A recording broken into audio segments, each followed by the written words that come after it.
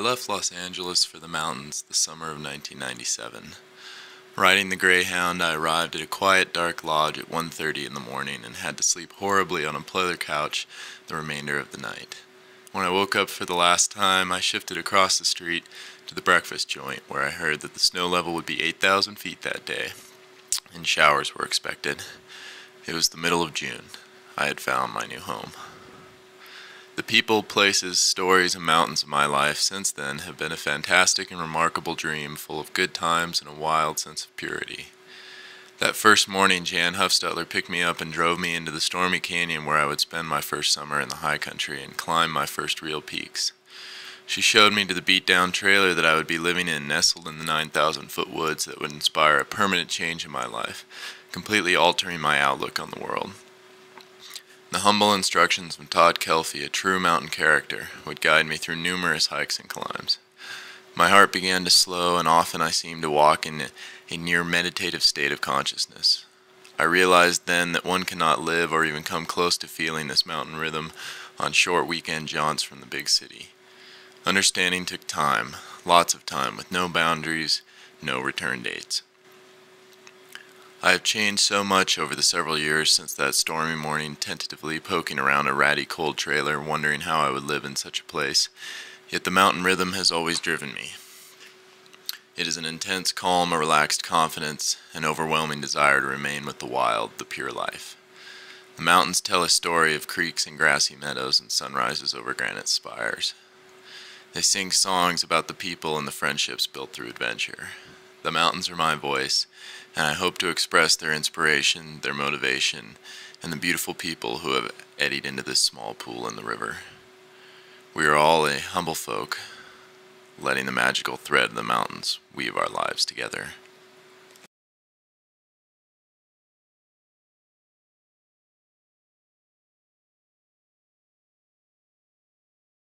You know this routine, Porch. You're okay in the big kiddie bowl. Now hold on. Put a little key paws in there. No. Oh.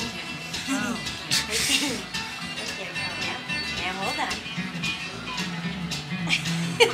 Yeah, so we're 12. 12? Yeah, 12.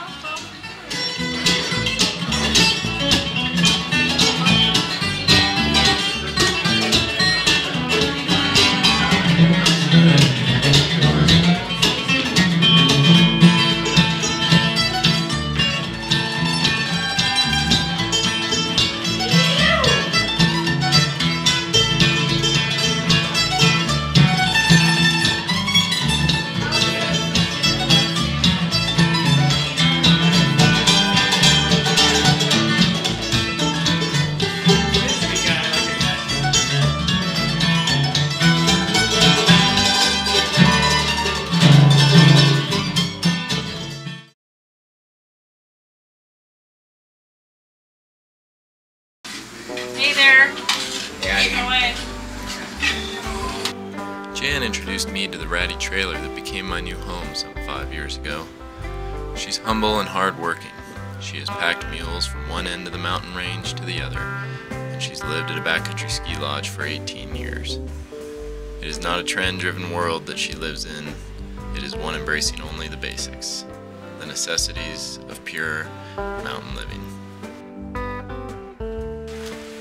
7350 here. wow. Okay, March 28th. Tells the date, too. Yeah, log number 39. 4,450 feet up. 4,110 feet down. Andy Selters lives an idyllic life. Having climbed some of the hardest routes in the Himalaya and bicycled across Tibet, he exudes quiet wisdom throughout his simple day-to-day life at the base of his home mountain range. After a near-fatal airplane accident in the Yukon, it has been amazing to watch his recovery. A mountain spirit of boundless proportions, Andy has taught me a lot about being happy and at peace in one's own perfect world. The thoughts are broken. Perhaps they're better. Hey Mark. Hey dude. Wake up, man. You're late for work, dude. Okay. What are you doing, man? Sleeping with your skis? Nothing. I wasn't doing anything. Hey, what the hell's going on in here? Okay.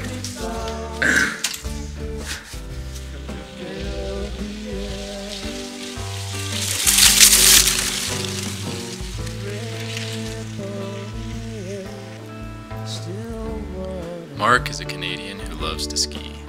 His humor, antics, and illustrious Boy Scout stories have entertained us all. He grew up Nordic ski racing in Canada and now lives in the United States, spending his winters at a backcountry ski lodge and his summers guiding kayaking. His skiing style is the result of years of freshies and countless days of breaking trail. The turns speak for themselves.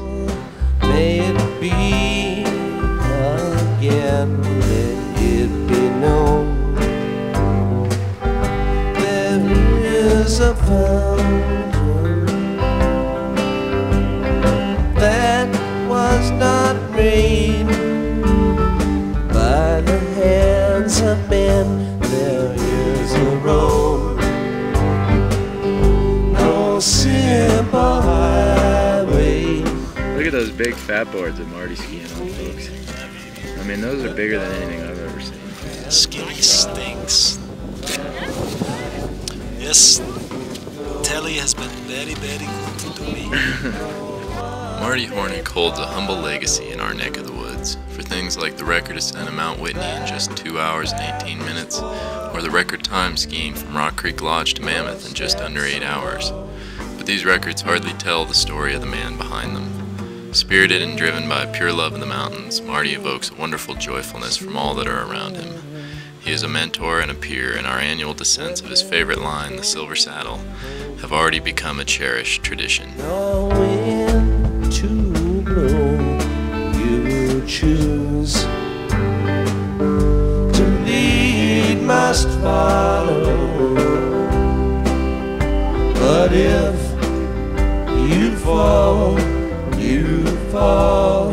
alone. If you should stand, then who's to guide you? If I knew the way, I would take you home. Throughout the winter, I usually hope to run into someone new to go skiing with, to share the magic of the mountains with. And this winter, several people came passing through the backcountry lodge that I called home. Incredible skiers, they each brought a new face and a new story to the scene of people I was living with. Ed Gordon, a friend of Mark's, is a lawyer who washes dishes all winter so that he can ski. Diane and Susan Sheffield stopped in to treat their father to a ski vacation, and then joined the early morning ranks of the powder-hungry crew for a couple days. Greg Stone visited with Holly Pearson, who you'll meet later, and lit up the perfect corn snow on 2 big classic descents. The greatest thing about all of these people is the randomness in which they showed up, shared our favorite lines, and supplied a renewed energy to get out there and ski. They are incredible people. We're going to stir our garlic powder up into the water and olive oil that I've added here for additional flavoring.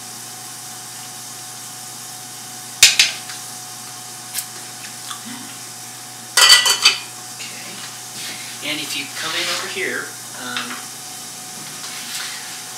going to show you the dish. These are called burgers. And we add the burgers into our pasta. I like to start the burgers a little before I got pasta on, because burgers, this 2-minute pasta we're working with here, and burgers cook a lot slower than 2-minute pasta. And, you know, we want to make sure the burgers are cooked too all the way with the mad cow disease and that big scare here. People, it's good to cook your meat. Todd Kelfie got me started in the mountains, giving me a clear sense of what it means to be a true, humble mountain bum. His energy and the lifestyle that he's lived is probably the main reason I never made it to college. Motivated by a simple desire to live in the mountains, Todd left Los Angeles much in the same way that I did, leaving behind an entirely different past for one fresh with high peaks and deep valleys. He has been the catalyst behind several month-long or longer trips over the past couple years, and loves his quiet lifestyle free from hype and ego. Todd sees such a pure vision that I often feel like he's out of place even in the so-called real world of the small mountain town. Having to work or pay bills, buy gasoline, or pay rent really seemed to be too much for him. His heart lies in the effortless life of backcountry travel, ski touring for a month or backpacking for 2 months, where there is nothing between him and the moment, the beautiful passage of the sun from one day to the next. He knows how much he has inspired my lifestyle, and I hope that others may gain a little humility from a person who spends easily half of every year in the backcountry for the pure joy of it. No hype, no ego, he has given himself completely to the mountains. Holly Pearson met Todd and I through a chance meeting with a friend of ours at a hot spring. Not long afterward, Todd and Holly planned a month-long ski tour, and I hoped to go along. Sure enough, it happened, and I had the opportunity to ski with a woman who is hardier and more enduring than most. Her spirit is unquenchable, her laughter ringing from the basin walls. Going to school in Southern California, she also eventually found the mountain life, and now has been living the endless winter between New Zealand and the States. I can't say that the 35-day ski tour changed her, but it certainly pushed her to accept new boundaries and new possibilities. For one, she had to put up with Todd and I in a tent, and that's not easy. What follows is a documentary slice of the scenes and ski descents from our 35-day trip. These long trips are the essence of our existence, lying at the very core of our being.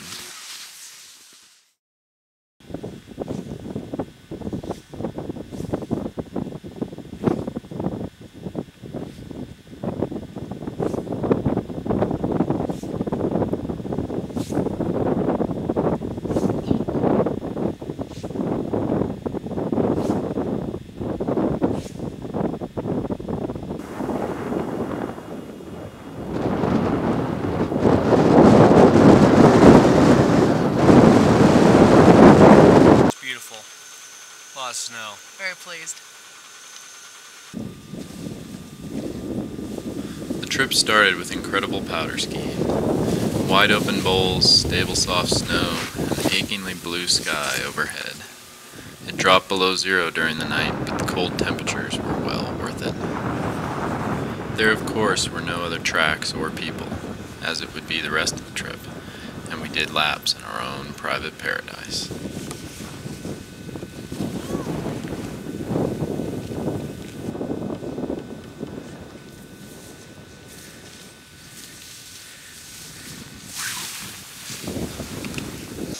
So guys, what did you think of the skiing today? I thought it was pretty soft, pretty nice. Marginal to average. Yeah. No. I mean, I like doing other things better, but there's a little too much snow to do that right now, so I settled for skiing today.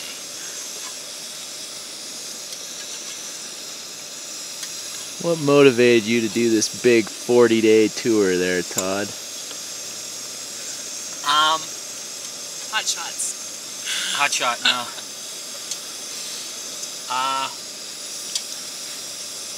Well, it's a pretty easy way to escape work. All right. It's hard to spend 40 days in the front country and Be unemployed. get by, be unemployed, yeah. Oh, that was a good match with my recent unemployment status. And as you can see the slope here, I don't feel guilty about it. we weren't battling, over freshies today. They were just kind of handed to us. Right, I think the lines are much better here. I think the lines are better. You don't have to wait nearly as long as you do in the front country. Not too much elbowing on the way down. Yeah.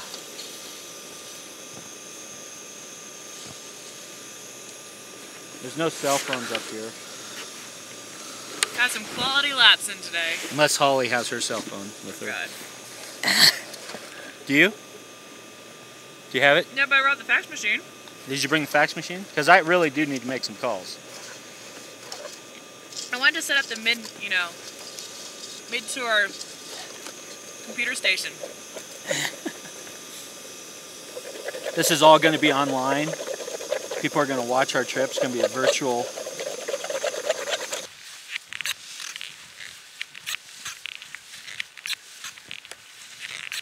We don't move fast in the backcountry, so as you might expect, we spent another day base camped and went out for more turns.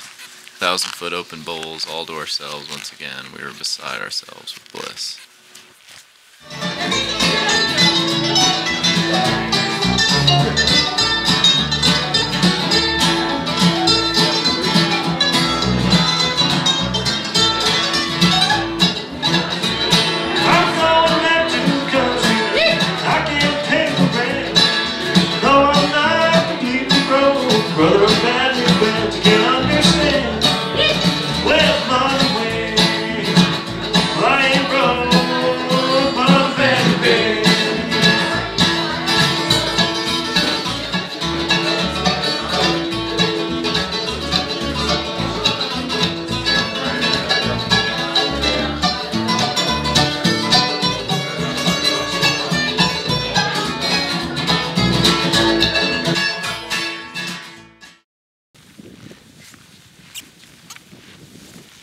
Hi. Addy.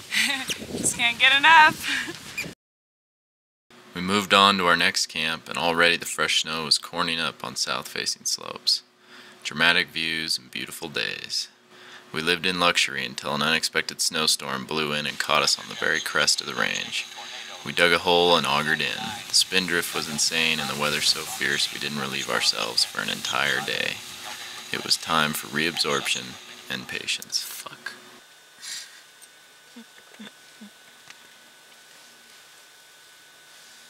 Doing it. I'm doing it.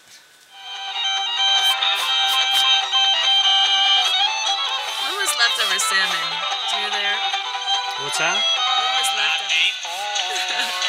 What's this day what in the tent, Dave? Day 3, 4? Full day 3. Tonight's gonna be the 4th night. Addy, Hi. we've been stormbound for a while. We certainly have been. We're dry. So what are your thoughts on this dramatic basin? Well, right now I'm just thinking about getting the perfect bike combination with my gorp. You know, you have to have the right mix of everything. That was a good one. It was a nice, nice trip. You know, it's kind of a nice last trip for me before I moved back to Los Angeles Yeah. and settled down. Yeah. Because I'm realizing that I'm going Find a nowhere. nice woman and have a couple kids. I'm going nowhere. I'm on a dead-end street. Nowhere. Nowhere. I'm a loser. How's it going? How are your thoughts about this trip, Dave? Oh, I think it's going pretty well. I think we started by skiing some powder, and now we're gonna ski some really good fucking corn. And Really that's good. the word. Yeah, that's the word. Good corn. How y'all doing? Dandy. Enjoying the sun and mountains and foot odor. It's a nice blend. Smells so fresh out here. Yeah. That's what I love about it. Ah.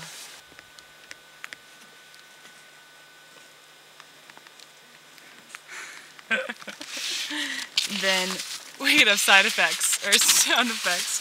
We splat, crack, snap. The real backcountry. Look at that. Medic Dave Huebner on hand. Assess the situation nicely. He was a gusher. We had Holly go head over heels on us at high speeds with a heavy pack, and the ski tip took her cheek It was out. extreme skiing at its best. Yeah. A couple times over. Thought we'd get the war zone on tape. The blood, the gore, the explosion. The drama. The aftermath. She seems to be doing okay though, huh? She's just delirious. She's deliriously happy with pain. We moved on, and the days lost all relation to time. They began with a quart of tea at sunrise and ended with another quart at sunset. In between, we skied. The cold and snow of the last storm faded away with day after day of sunny spring weather. Truly, we were in heaven, and ease and calm embraced us till we could hardly talk about the skiing. It was always good, always surrounded by incredible wilderness. The camps where we slept and the bowls where we skied lost all importance and gained all their truth. We were no longer people skiing on the landscape. We had become a part of the whole.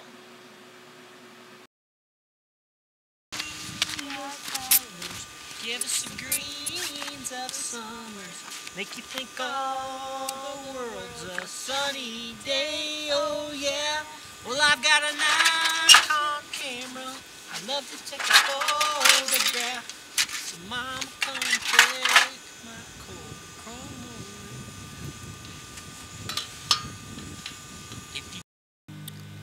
It'll do, but it's not the same as Cliff. Yeah, Cliff is by far my favorite. Look, that one's made for women, Holly. Just come on. I don't know. I mean, it's better than chewing on snow. It's my bar of choice when I'm in the high Sierras. Alright. It's fantastic. It's a Luna. I mean, it's like heaven in a wrapper. Well, I was born in the Southland some 20-odd years ago.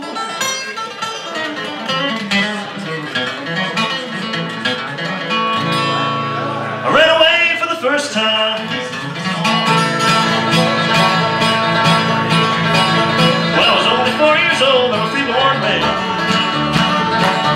My home is on my back. I know every inch highway, every foot of back road, every mile of railroad track.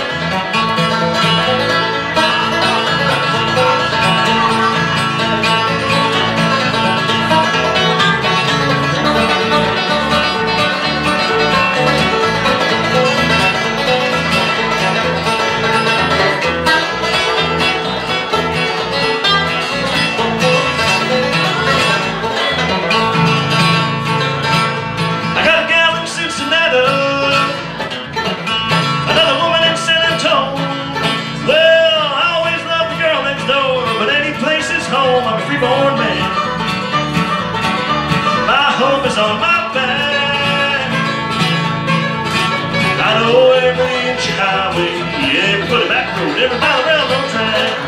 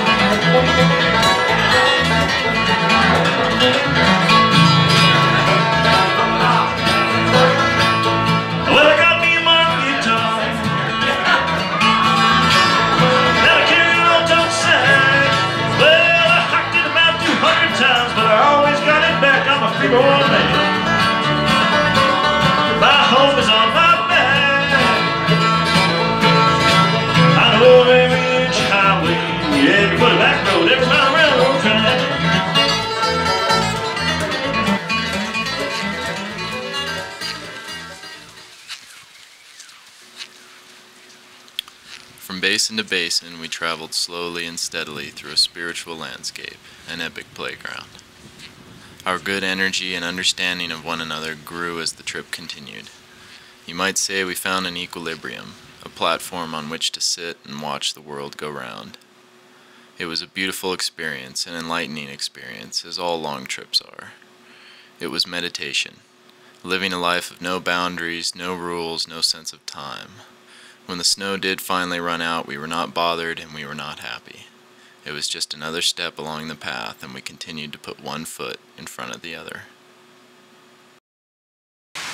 Well, folks, the tour has ended. Say so.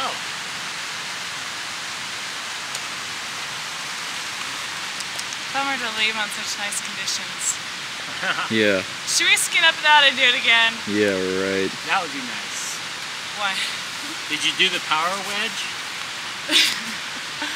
The power Yeah, wedge. too much. Power wedge is the fucking shit. Awesome. Oh yeah? It's a You could fucking. just point them, and there's so much resistance. You just. Oh and no, it I did a slowly lot of cruise. kick turns. Should have. Poor decision.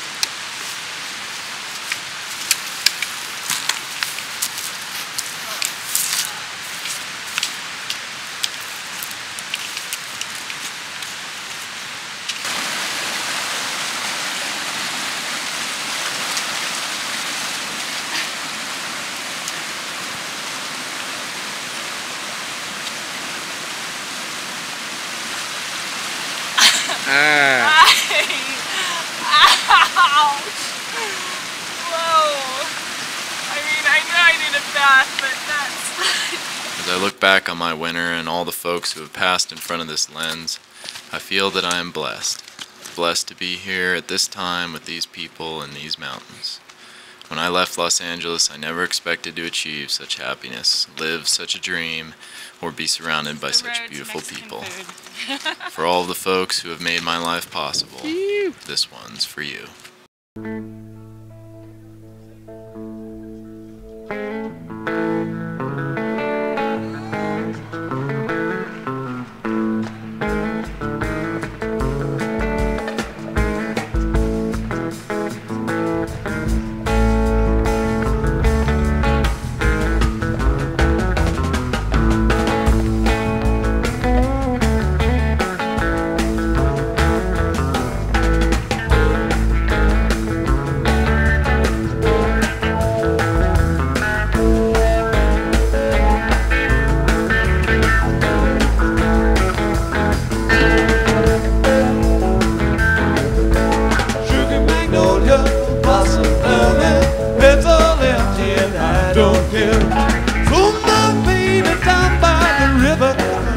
She'd have to come up soon for it.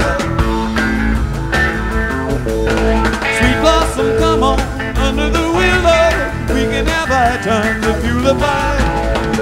Discover the wonders of nature, rolling in the rushes down by the riverside. She's got everything delightful. She's got everything I need. Takes the wheel when I'm in double, pays my ticket when I speed.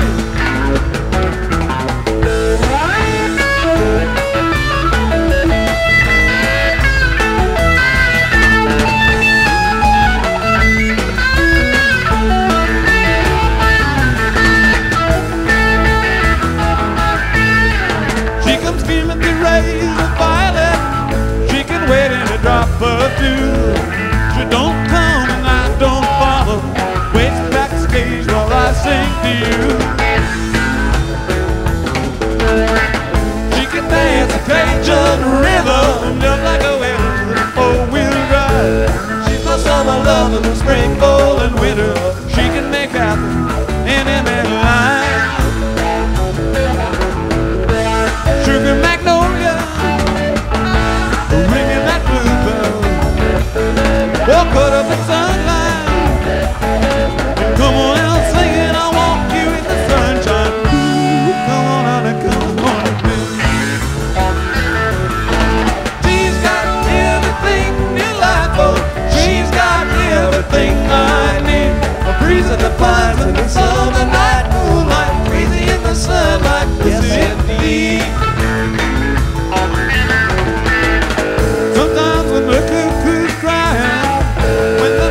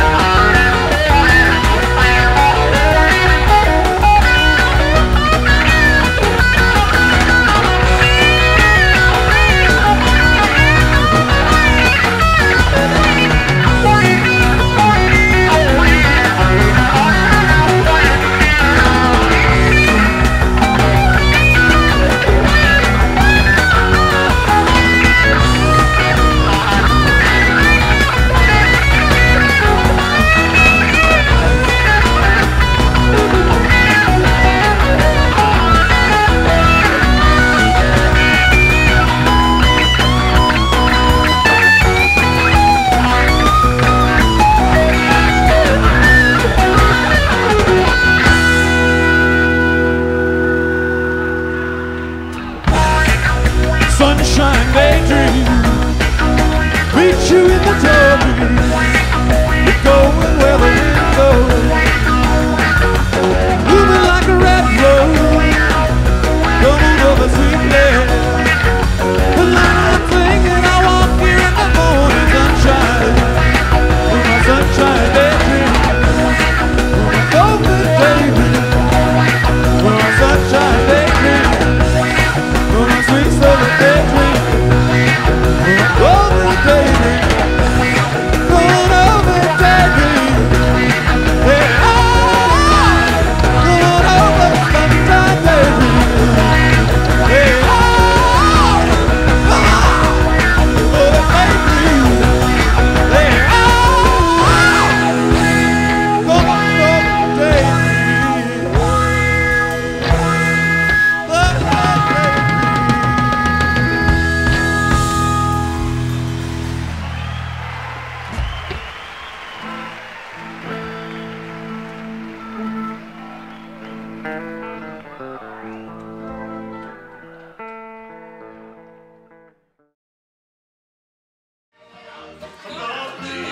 She'll have you wrong.